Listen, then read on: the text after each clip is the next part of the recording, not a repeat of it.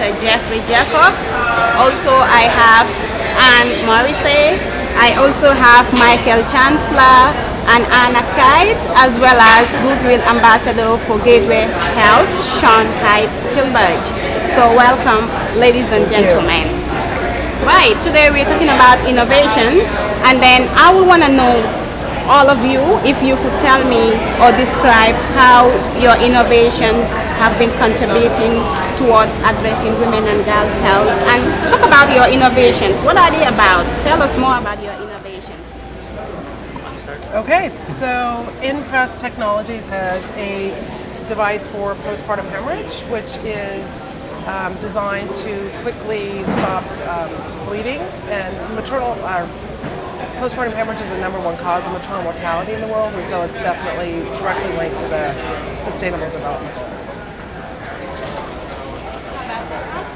Yeah, I represent PATH, a not-for-profit that's been in work for 40 years now, working in vaccines and drug development, device diagnostics, and systems improvements.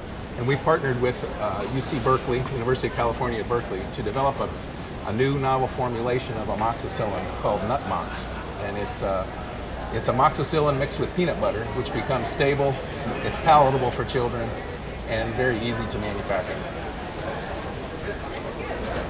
I work for a charitable foundation called the SHM Foundation, and our focus has been really on targeting the mental health of pregnant women, HIV-positive pregnant women and new mothers, by providing mobile phone support groups for them, so that they can talk about the psychosocial effects of living with HIV. I am here for Smart Parent, which is an innovation designed by Dr. Kuni Low from the Gateway Health Institute, which is an organization in South Africa. It uses it uses low-cost technologies, a combination of it, such as USSD phone technology, a cloud-based helpline, peer and buddy support system, as well as the What 3 Words location technology. It helps to give evidence-based knowledge to mothers, fathers, and also primary caregivers to promote breastfeeding, but also locate and get mothers who are on antiretroviral treatment to, if they've defaulted, to get them back into the care system. And Jeffrey, I understand you're here for Mark for Mothers, which is working on postpartum hemorrhage, which is an issue now in the world. Why do you think we need new innovations to address postpartum hemorrhage? So as Anne mentioned, postpartum hemorrhage is still the #1 killer of women globally from direct causes of maternal mortality. And despite all of the progress that has been made, innovations are still required because women continue to die. And we're interested in InPress because of its very unique approach to addressing postpartum hemorrhage, and we believe that its promise is really to help that unmet need in the space that currently exists to help address further postpartum hemorrhage, so thus the need for innovation. That's good, interesting. and we know, like, technology, it's something that young people are really interested in nowadays, and InPress coming up with a new technology. How do you think that technology is going to contribute towards realizing the Sustainable Development Goals?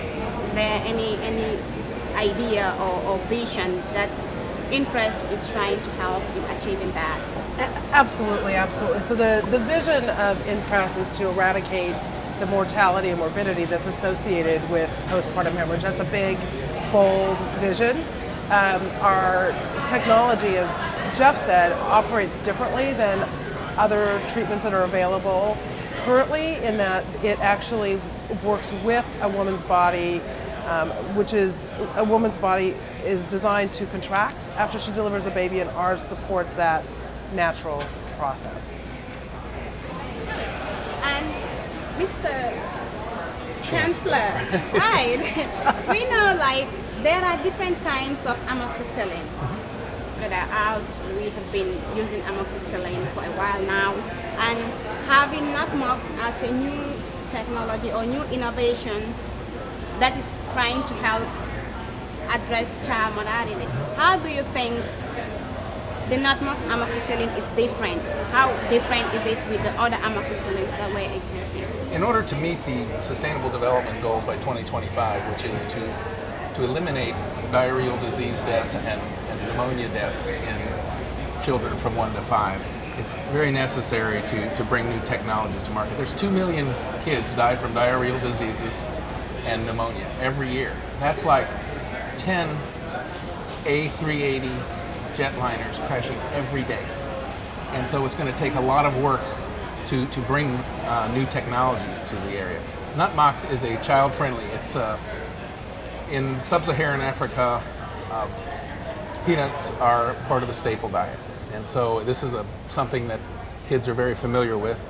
The peanuts also mask the taste of amoxicillin. So this is something that the kids eat like they're having a little bit of peanut, and it's packaged in a 5-day course of 10 doses. Very simple to use and easy to use for the kids. That's good. And then we also realized like there is this issue of antimicrobial resistance. So how do you think this Nutmox innovation is going to address that, which is a growing public health concern? Antimicrobial resistance is a big problem with a lot of different drugs in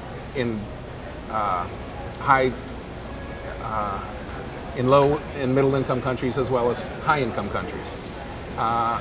Amoxicillin is a very widely used antibiotic. By packaging this in a single package where the patient will actually complete the whole dose, we hope to keep the AMR risk down with us. That's good. And Sean, we understand like you are one of the winners, or Gateway Health is one of the winners of the VIFT Healthcare Prize. So how do you think like the innovation of Gateway Health is going to relay information in terms of breastfeeding and nutrition information to people that are in developing countries, people that are in rural areas? It's difficult there to access like technology, or it's difficult to use mobile technology in those areas. So how do you think your innovation is going to help in that? This innovation works on USSD mobile technology, so it's not necessarily just smartphones. It's like sending a please call me, which is you send a code and then a number and then it gets sent. So it's not, you don't have to have an app for it. Also we use what3word technology, which is instead of using coordinates, GPS coordinates to find people in rural areas because there's not adequate and proper home addresses that you can use, they will give you a 3-word code that, for instance, at the hotel I was staying, it was Union House Tulip. That was my GPS location, and that way we can find women. And also, if they don't have a smartphone, we can send a health worker with a smartphone and actually drop a pin there, so that in future we can go look for her, give her reminders, send her updates on information. And also with the buddy system, if we can't find her, we can find her trusted buddy, and we can find out through them where they are to give them the information, or just get them back. The biggest concern is if they're defaulting on their antiretrovirals. That's the biggest thing. Just get them back so they can breastfeed children, because breastfeeding is ultimately the most economic way of nourishing children and the best way. That's good. And back to you, Jeff. Like we know there is a partnership between Impress Technologies and Man for Mothers. So how is that working? How is it like? So far, we've been working with Impress, I guess, since 2014. We identified Impress and the promise of their innovation when we were doing some scoping exercises of innovations in the space of maternal mortality. And so far, we've supported them with assisting them on looking at their cost of goods, because we know how important price is for low and middle income countries. And we've also supported them on country level research, going into countries. They've been into 3 countries in Africa, and India, to really talk and validate their problem statement, understand how healthcare providers are currently using and treating postpartum hemorrhage, and getting recommendations from those users on the design and the approach that they need to use for their innovation. So that's how we've partnered so far. That's interesting. And back to you, Anna. Like, we understand you're providing access to health information, particularly on mental health. So how do you think the new mobile device, the innovation that you did, it's going to provide access? The same with the question with the one I asked Sean. Like, for people that are in communities that it is difficult for them to access technology, how do you think, how is it like so far since you started? What has been the impact? Do you see there is any impact in those communities where it's difficult to access technology with using mobile phones? We've tried and tested this model now in Mexico, in Guatemala, and we currently work with HIV positive adolescents in South Africa in rural and remote areas. And again, we use basic mobile phone technology. Believe it or not, we still use SMS. We send a very large number of text messages. And thanks to our telecoms partners such as Vodacom, we're managing to do that. We found that text message is in a very powerful way for communication. Often these women can't attend physical support groups. They might have childcare requirements, they might have finding the time to attend a physical support group, but also stigma is still a massive issue. So being able to send a text message to their peers, so we have tailored support groups of around 10 to 15 women, they're being able to receive regular emotional support from each other, but also get expert advice and information from professionals. And we've evaluated this and we can see there's significant decrease in depression and anxiety, a significant increase in information and knowledge about HIV and pregnancy, and also a very positive trend towards medical adherence, because medical adherence is a really complex issue and mental health has a lot to do with it. So we're very excited to see how we can take this model now to Zambia and work on helping to train up other health professionals on how to run this model, but using very simple technology, basic technology. And Anna, we know, like, especially in developing countries, community health is something that is really common because of the situation in those countries. So how is the Impress technology working with community health workers in the communities or in the countries that you have tested the technology? Have you involved community health workers, or do you have any plans of involving them if the technology gets to all these countries that you want to work with?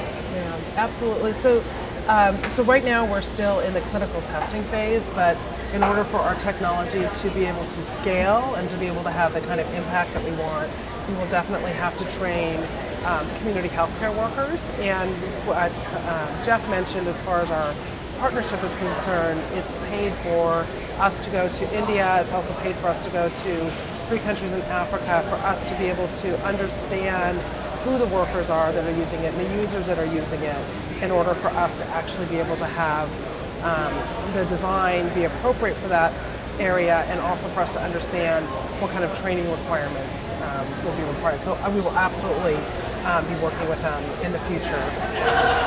Although we actually just trained 56 people yesterday in Uganda for our clinical trial.